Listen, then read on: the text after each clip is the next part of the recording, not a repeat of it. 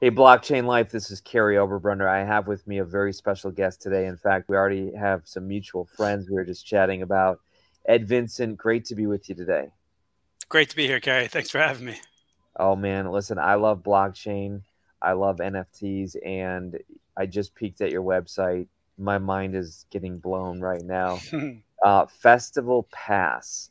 Let's jump right in because remember, my audience is authors, entrepreneurs, and influencers, and I think there's a lot for them to learn about. What is Festival Pass, and how did you think about it? Sure. Festival Pass is it's a Web 2 property today, but a lot of it. Uh, Let me rephrase that. It's Web 2, but we're heavily leaning into Web 3 with a lot of things, and I'll talk to you about all that. Yes. Um, but the way it came about was I've been an entrepreneur for over 20 years, and I was just sharing with you a little bit about some of the organizations I'm part of. This is, I guess, my fifth company in 22 or 23 years, and each one has kind of built upon the next.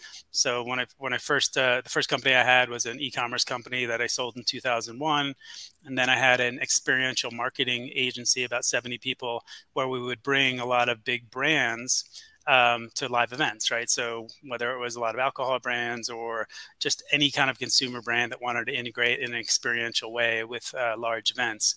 We also helped launch a bunch of film festivals, which was a lot of fun. Vail Film Festival. We worked with the Sonoma Valley Film Festival. I owned a film festival down in the Dominican Republic. So there's a lot of just kind of understanding how live events work.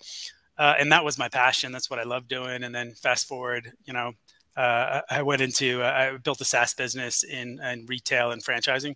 And then we sold that in 2014. And then my, I guess, fourth company was a data and analytics company in the entertainment space. So Okay. a lot of big television companies people might have heard of: A&E Networks, AMC Networks, film studios. They were all Wow. clients where we kind of helped them understand their consumer data and build a infrastructure and platform to be able to gather that data, enrich that Yeah. data, and activate that data. So this is all getting to your question, right? So put that all together: entertainment, live events, data, all relevant to it. And there was a time while I had the company that there was kind of an infamous company people may have heard of called MoviePass. And they sought us out because we were kind of the known people in the entertainment space to help with data. So I ended up I ended up going in through my company as their de facto chief data officer for about 18 months to really kind of dig into 3.5 million subscribers data and try to figure out like what that all meant. So while I was there and throughout all of the different pieces that I've been building over the years, I realized that one, they had a great product market fit. People wanted to use their product, but they had a very bad business model. Okay. And I was starting to really understand a couple of things, right? One is, how do you build subscription and membership in the entertainment space? And how do you do it for IRL events, like in real life? Okay. Obviously, IRL wasn't the term before really the Web3 space came about. And tell my audience what IRL is, because anytime you use a term, my people are still kind of new. I try to just break it down.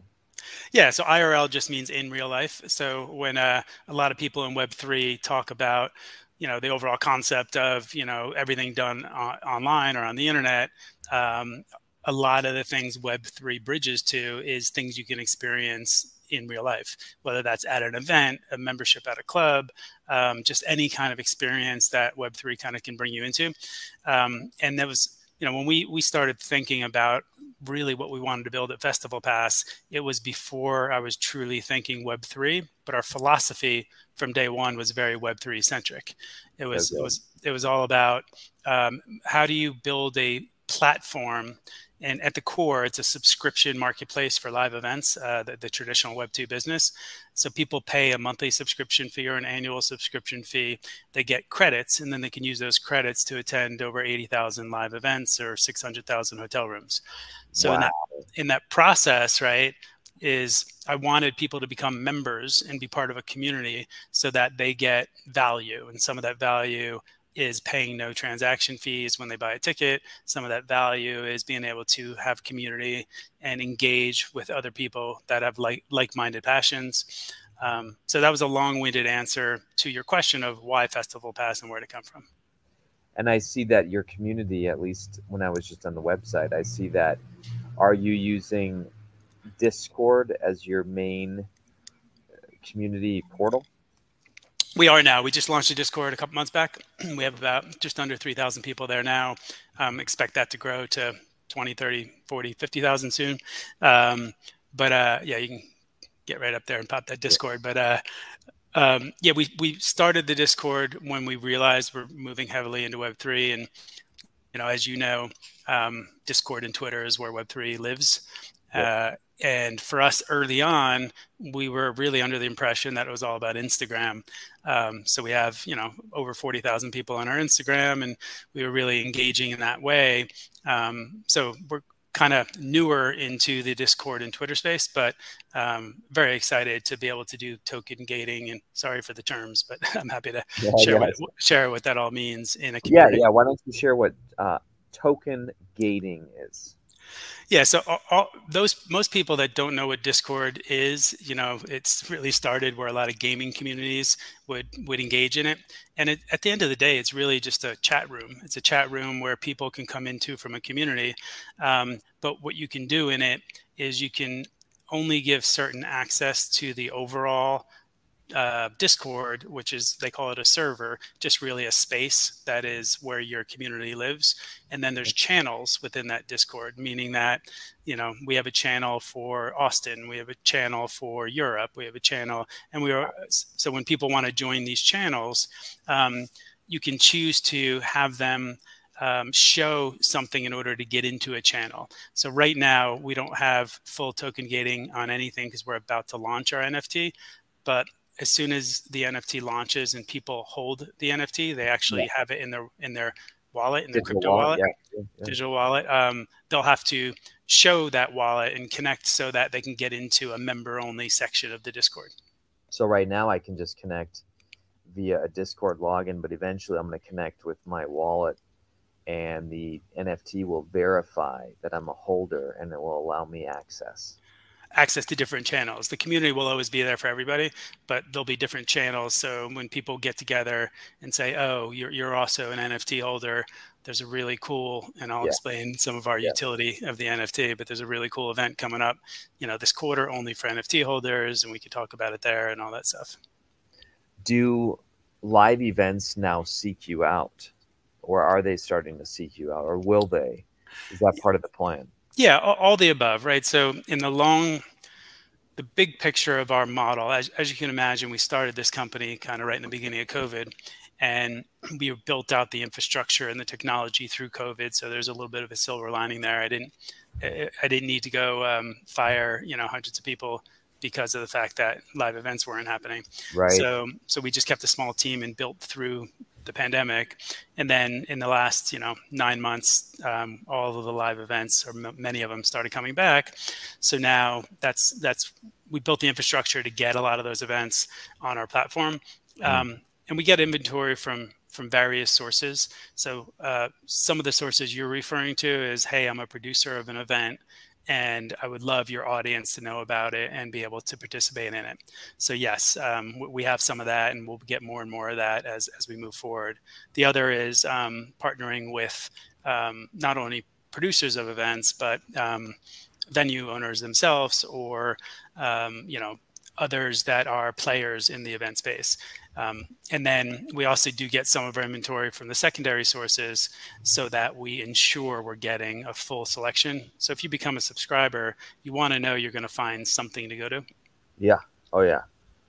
So talk to me about, I'm going to go to your website right now. The hotel concept. That's really interesting. Sure. Yeah. So not too dissimilar to events. We wanted to ensure that you'll find it on the regular part of the website. You're on the NFT piece now, yeah. Okay, so I should go there. And did it switch? If you click that main logo, it should go back to festivalpass.com. It's weird. Screen. What am I on? StreamYard makes me shut it down and go back. And I got you. Now I'm there. Cool. So just over to the right, just click hotels. So perfect. All right, let's hope it takes me there. Did it switch the screen? Yeah, it did. Okay, It okay, did. perfect. So you'll So see it once it loads, yeah, you'll see it. But so what it effectively is as a member of Festival Pass, and when you have credits to spend, you can spend them on all these live events. But we wanted to make sure you also had other opportunities to spend your credits. So what we did is we partnered with numerous kind of hotel wholesalers that as long because we're a membership platform, we're able to get really great rates from hotels. And then as a benefit of being a member, we pass those quote unquote great rates on to the user, right? So somebody can come in and pretty much find a hotel almost anywhere in the world, and then they can use their credits to book that hotel room. that's awesome. Wow. Okay. So I like this. And I'm in Columbus, Ohio. So maybe I would even just click that and, sure enough, it's got hotels. Wow. So let's talk about this. For the skeptic who says, "Whoa, hold on, this is just like, what's so novel about this? What's so innovative about this?" I see it because I know Web3, but give the person who doesn't quite understand this what you're really doing here. I know you're building community Yep. around a currency, around digital assets, but break it down for us. Yeah. So in the general Web2 business, which I think we talked a lot about, you can just think about it as a subscription marketplace where you get benefits for joining and paying a monthly or annual subscription, right? So that's one thing. The thing on the Web3 side that we're launching, and it's coming up in the next couple of weeks. I Yep. don't know. I don't know what the not found was Gotcha. there, but Yeah, I but got uh, but coming up in the next couple of weeks is the lifetime founder NFT, and wow. that's pretty cool, because what it is that when you go to when you buy, we're only offering 10,000 of these NFTs, and what you get for it is it's about sharing some of the ownership with the community, so they can actually buy the NFT and the immediate utility they get. And I don't know, that word utility gets thrown around a lot, and I again, I'm get you. trying to help I get define you. help I'm define it tracking. for some of your audience. Is it's really just benefits. So the user gets a annual founder membership to the platform every year in perpetuity forever. So what Wow. that means is they get about $1,200 worth of credits every year to spend on hotels or on events, whatever they want to go to. And every single year that bucket of $1,200 worth of credit refreshes as you own the NFT. So, Sweet. and then the idea with that is by having it exist in perpetuity, an owner of this NFT can use it for 3 years, have all this amazing experience, and then say, Yep. hey, I want to sell it now. And then go to OpenSea or the secondary market and sell it, hopefully for much more than they pay for it. It's so good. Hey man, I saw you got one of my groups here, Third Eye Blind. Nice. Yeah, yeah. Didn't know that was your. Well, I mean that's how old I am. No, Um, I, I'm so I'm bad because the other one said REO Speedwagon, and I started thinking of my high school days. there you go. There you go. So this is legit, man. Like Jaws for a moment. So you're telling me that with a festival pass, I could essentially get my ticket. And what's the advantage of having festival pass rather than some other booking facility, booking site? Yeah, so as a member, there's a couple of things you get, right? So you get discovery and access to things, that exist, and over time, I shared with you the data side of what we're doing. That's just going to get more and more refined in terms of the more data we have to be able to present you with really cool things There that you go. So you'll know what my favorites are. yeah, and give you the option to tell us. So we have a feature that it's in beta, but will go live soon. But almost like an Instagram like concept where you can say, "Hey, I live in, whatever city. If Yeah. you lived in Austin, and I like the Paramount Theater, and I want to see every event that comes through the Paramount Theater, and that will just show up immediately in your feed, Wow. just like Instagram. Or hey, I like Third Eye Blind, and Yeah. anytime Third Eye Blind is playing, I want to see where the events are. You're so you're like an aggregate of my preferences. Yeah, across the entire Yeah. event space. And what's cool about that is we have not just music, it's music, we have sports, we have Broadway theater, we have, film. So all that kind of stuff is helpful. So that's one. The big thing, and I use this analogy a lot, is you don't pay ticketing fees, right? So one of Yes. the biggest thing in the industry for years, Ticketmaster. I don't want to call out any specific names, but Yeah. there are some large ticketing companies out there that charge very large fees. And what we're ensuring is that we're all about transparency, right? So it's if you come on and you see a ticket that costs 100 credits, when you check out, it's 100 credits.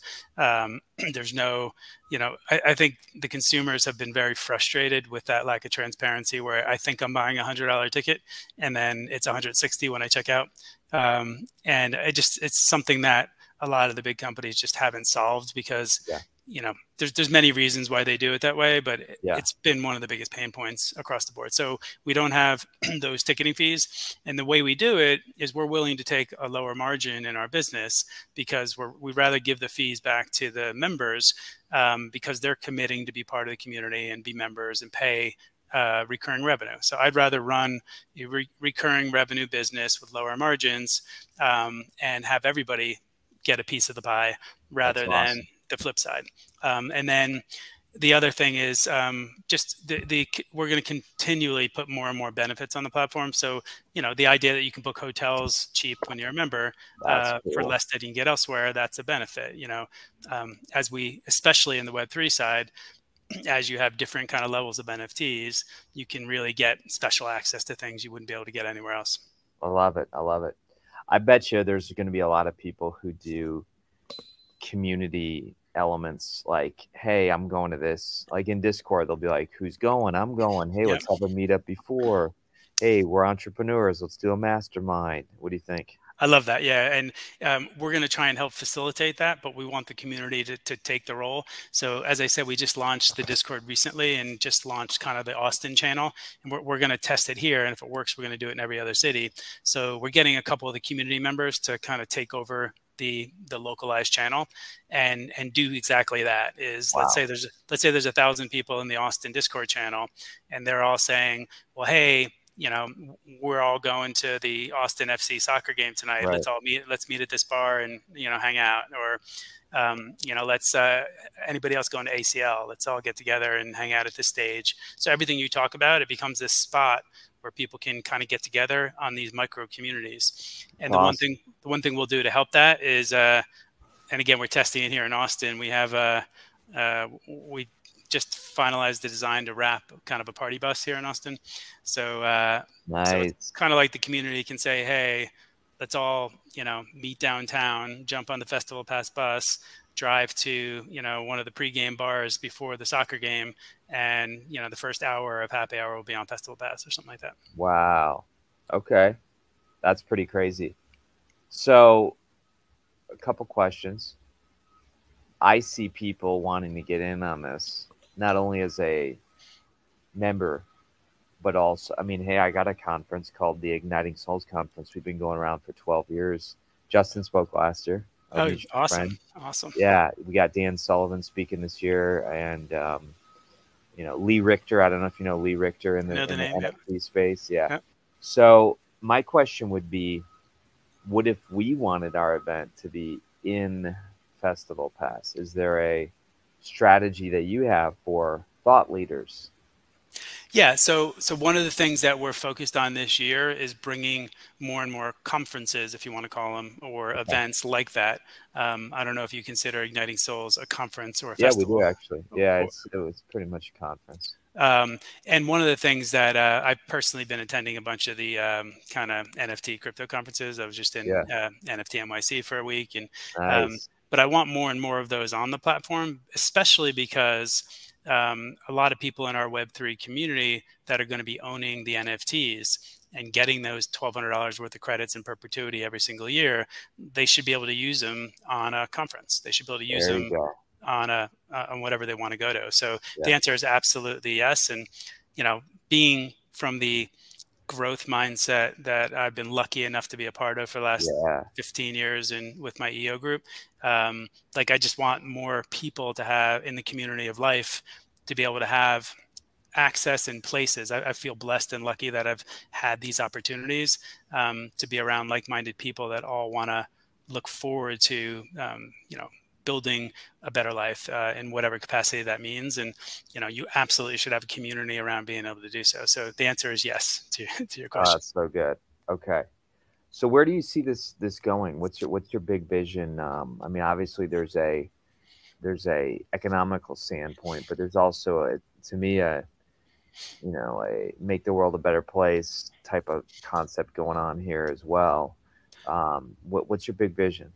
Yeah, I mean, it really comes in our classic mission statement, right? So, it's a very simple mission statement. It's inspire people to live active and engaging lives through passion, connected member experiences.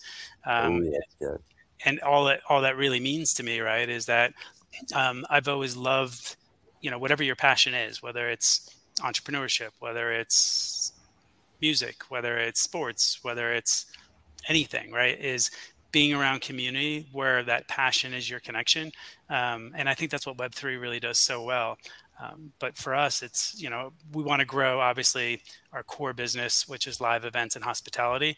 But I see that kind of growing to multiple other experiences, whether those, experiences are being able to book, a really amazing, life-changing trip, if you will, Yeah. with a group of 20 people that you really want to, participate in the community on.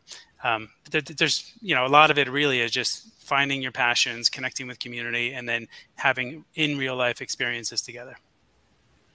IRL. IRL. I love it. I love it. Well, it seems like you have a great group in Austin.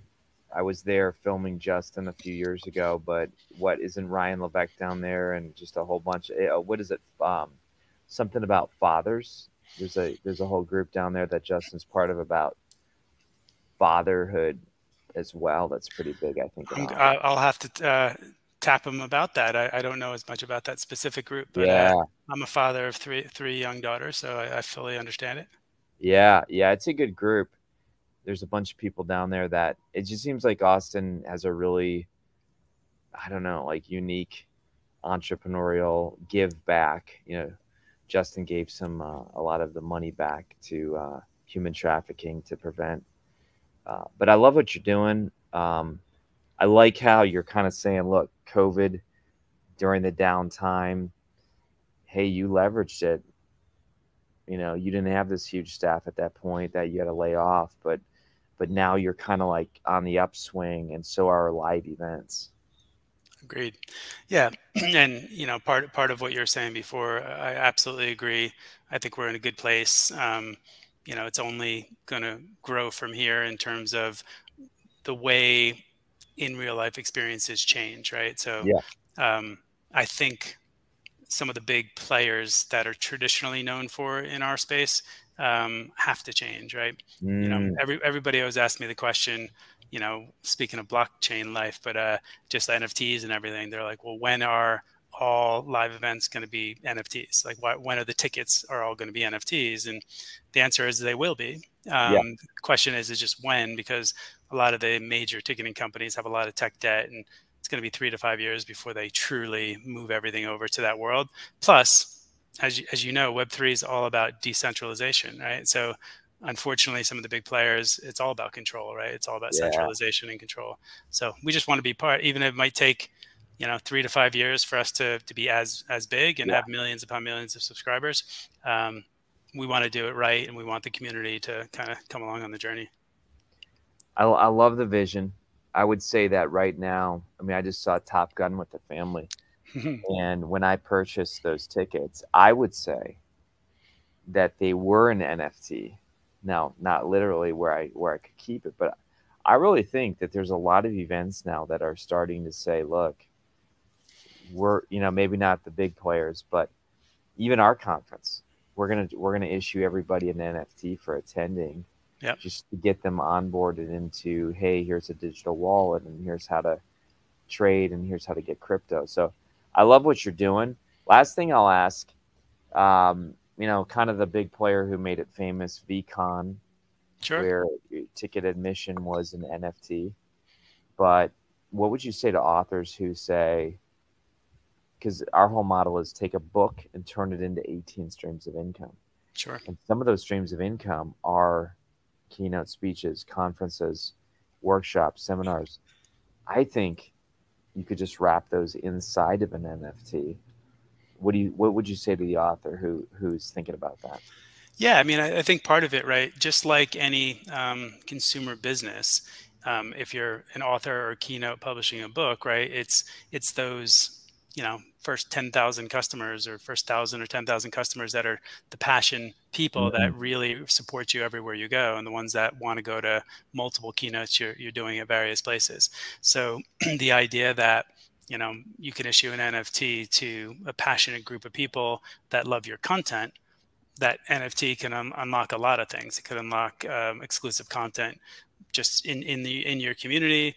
It could unlock access to the events like the VCon world that you're talking about. And the beautiful thing is, once somebody owns that NFT and has the ability to engage with their wallet, I think we need some more photos of our oh no, performance. you're all good. I'm just Uh, you're just going popping around. around. Yeah, Um, just pop but around. but at the end of the day, I think there's so many great things that once your community is connected via wallet. Oh yeah, we have a podcast that we do as well. Nice. So So, good. but all the above, right, is that I think we're finally in this place where there's so many use cases for NFTs, and NFTs is not about just a cool digital art. Right. That's the way I look at it. It's packaging, right? So if you have a Yes, product and then you package it in something cool and interesting, great, but the product's what you're buying. that's um, true. and that's the same for us, right? It has to be a utility that people get value for. And the Mm, same thing for authors. If you're issuing an NFT, it can't just be something pretty that somebody has in their wallet. It's got to do something. It's got to give them yes, access to something. love it. Well, Ed, this was fantastic. When I talk to Justin tomorrow, I'm going to mention that we chatted, and Absolutely. I can just tell you're doing great stuff. So thank you for coming to Blockchain Life, and we'll get a bunch of people to go over, visit, maybe become members, and who knows, maybe you'll even have some of our conferences there someday as well. Absolutely. And one thing to leave it with is just from a timing of the NFT, if people are crypto curious, is so we're launching our pre-sale just next week. And all that really means is kind of people within our community, close community, that are maybe previous investors Yes, and stuff like that, can go in and buy the NFT before others. But then we have an allow list, which what that means is that people can get access to it before it launches. And the one thing that's interesting, and just want to share it, and it might be too much information, but you let me know, is it's 10,000 total NFTs that are being sold. But the way we're selling them is we're selling them in 10 separate drops of 1,000 a piece. And wow, so when we go live in a couple of weeks, we're yeah, only going to sell 1,000 of them total until they're sold out, and then we'll launch the second drop of 1,000. And each time each tranche gets sold, the price will go up, right? So anybody buying in the first tranche pays the least amount of money, and that's smart. it's the same utility across the board, right? So if you buy, so we're launching the first drop at 0.95 Ethereum. So that's just a dollar amount, if anybody here understands what that Yep, means. yep. I think currently Ethereum is about $1,500. So, it's about $1,400 in order to buy the NFT, but that's a lifetime of events where $1,200 a year you get. So you can imagine within 1.2 years, you're getting all your money back in terms of Ooh, events. But the reason to bring that up is, by the time we launch the 10th tranche, it's going to be closer to 3 Ethereum. So, effectively, this is not investment advice, but anybody buying in early could effectively double or triple their value in the short period of time before we issue that's all 10,000. cool. I love how you did that. That's super smart. There's even strategies around that. So I want to encourage the audience here. Even if you don't buy, watch what they're doing.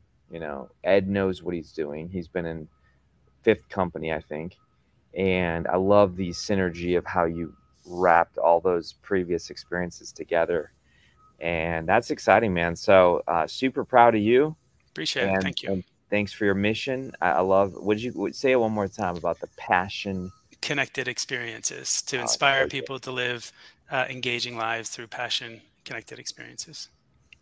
Clarity attracts, confusion repels. That's what I say. So good job, Ed. Super clear and super attractive. So thank you, my friend. I appreciate it, Kary. Thanks for having me.